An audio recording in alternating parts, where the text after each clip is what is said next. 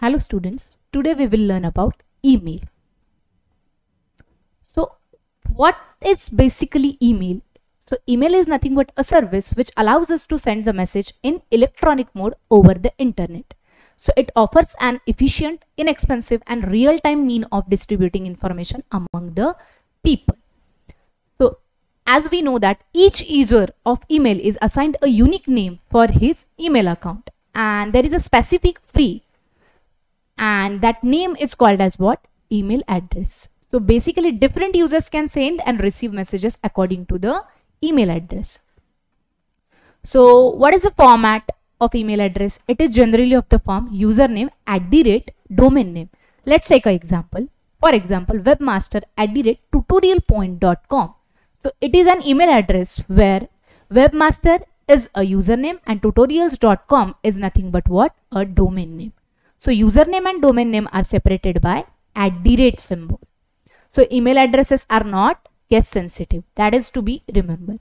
And spaces are not allowed in email address. So that is nothing but the email address format. Now let's see the email message format. So email message comprises of different components like your email header, greeting, text and signature.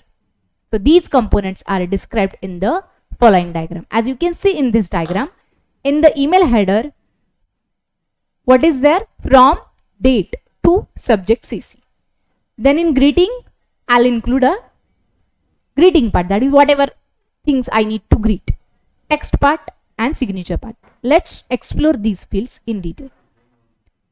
So the first 5 lines of email, it's called email header. That is header part comprises of following fields: from, date, to, subject, CC and BCC. So from field indicates what? The sender address, that is who wants to send the email. Date field indicates what? The date when the email was sent. And the to field indicates the recipient's address, that is to whom the email is sent. Subject field basically the purpose of the email, that is you will elaborate. That is, suppose I have to write application to the department, that is why I was not able to attend the college. So what will be the subject? That the leave application, and in attachment I'll attach the medical certificate or whatever will be the required document. And CC is nothing but carbon copy. It includes those recipients' address who wants to keep the information but not exactly the intended recipient. That is, I want that I should inform them also. Then I'll include those people in CC. What is BCC? BCC is black carbon copy. When I'll use this option, that is when we do not want one or more recipients to know that someone else was copied on the message. At that time I'll use this BCC. Greeting is nothing but opening of your actual message. That is example, hi sir or hi guys. Text represents the actual content, and signature is nothing but the final part of my email message, that it includes the name of the sender, address or the contact number. Now let's discuss the advantages of the email. Email has proved to be powerful and reliable medium of the communication. Let's discuss its benefits. First, it is reliable, convenient, speed, inexpensive, printable, global and generality. Reliable means many of the mail system notify the sender if email message was undeliverable. That we experience through the Gmail. If we enter incorrect email address, then at that time that email goes bounce and we get the repeat email. So that is nothing but the reliability. Convenience, there is no requirement of stationery and stamp. All I can do is I can communicate it through a single email. One does not have to go to the post office. Speed, email is very fast. Within a fractions of second I can send the email. Inexpensive, the cost of sending email is very low. I just need a email account. Printable, I can take a print of my email account. That is, whatever email I sent, I can take a print. I can get a hard copy. So also an electronic copy of email can also be saved for records. I can save it as an PDF also, and I can separate side, I can take a print. That is nothing but its hard copy. Global. email can be sent and received by a person sitting across the globe. And generality, it also possible to send graphics, programs and sounds with an email. It's not just I can send only the documents. I can also send graphics, programs and sounds. How email works? So email system comprises of the three components: mailer, mail server and mailbox. What is mailer? It is also called as mail program, mail application, or I can say mail client. Basically, it allows me to manage, read and compose the email. Then what is mail server? Basically, the function of mail server is to receive, store and deliver the email. It is must for mail servers to be running all the time, because if it crashes or is down, email can be lost. Then mailbox, it is generally a folder that contains emails and information about them. So email working follows the client server approach. In this, client is the mailer. Basically it works on what? Client server approach. So in this, client is my mailer, that is the mail application or the mail program, and server is my device that manages the email. So let's take an example which will help us to explore what are the steps involved while sending and receiving the email. So suppose a person want to send an email message to person B. A wants to send to B. So basically A will do what? A will compose the message using what? Mailer program.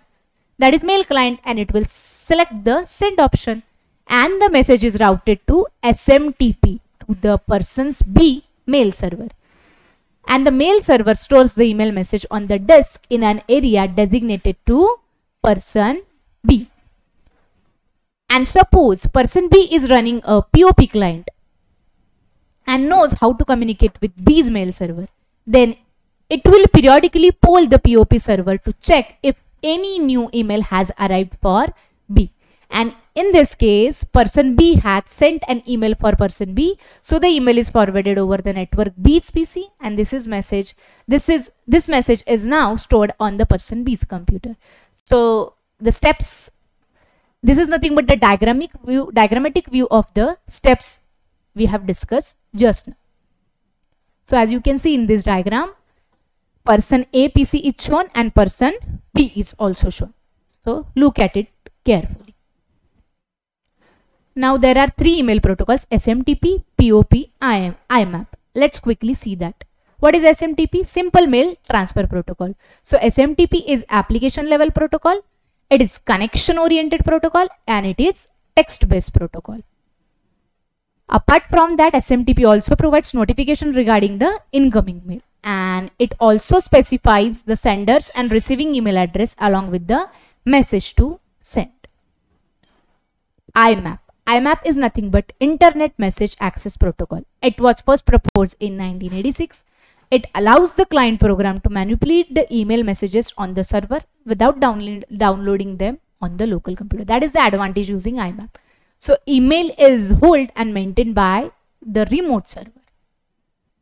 It enables us to create, manipulate, delete remote message folders called mailboxes. So that is the advantage using IMAP. And POP. POP stands for Post Office Protocol. It is generally used to support a single client, and there are several versions of this. Right now POP3 is the current standard. It is application layer internet standard protocol. Since it supports offline access to the messages, thus requires less internet usage timing.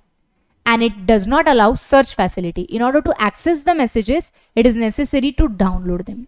So that is the drawback, as internet is not available. It allows only one mailbox to be created on the server, and it is not suitable for accessing non-mail data. What is FTP? FTP I'll basically use in order to share the file, that is file transfer protocol. As the name indicates, file transfer. So it is a standard internet protocol provided by TCP/IP, which is used for transmitting the files from one system to the another. So what is the main purpose of FTP? For transferring the web page files from one system to the computer, which acts as a server for other computers on the internet, and it is also helpful for downloading the files to compute from other servers. What are the objectives? File sharing. It encourages the use of remote computers, and it is used to transfer the data reliably and efficiently. Features, data representation, file organization and data structure, transmission mode, error control, access control. Now TCP connections, that is whenever I'm supposed to do the file transfer, TCP connections are used. There are two. Let's see that. First is control connection, second is data connection. Control connection, that is for sending control information like user identification, password, commands to change the remote directory, the commands to retrieve and store files. So basically control connection need a port number 21, and data connection for sending the actual file, it need a port number 20. How FTP works? Let's quickly see.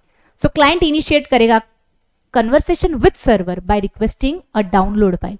Now with the help of the FTP, a client can delete, upload, download, rename and even copy the file on a server. So a user typically need to log on to the FTP server to use the available content. This is nothing but the diagrammatic view which shows the mechanism of FTP. As you can see here, user interface is there and it is connected to the server. So here client is there which is connected to the server.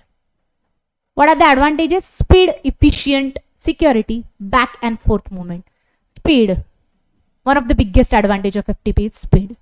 It is fastest way to transfer the file. Efficient, it is more efficient as we do not need to complete all the operations to get the entire file.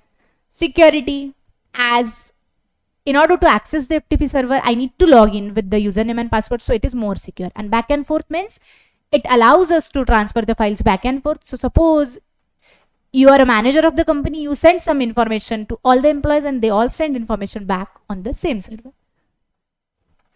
Thank you.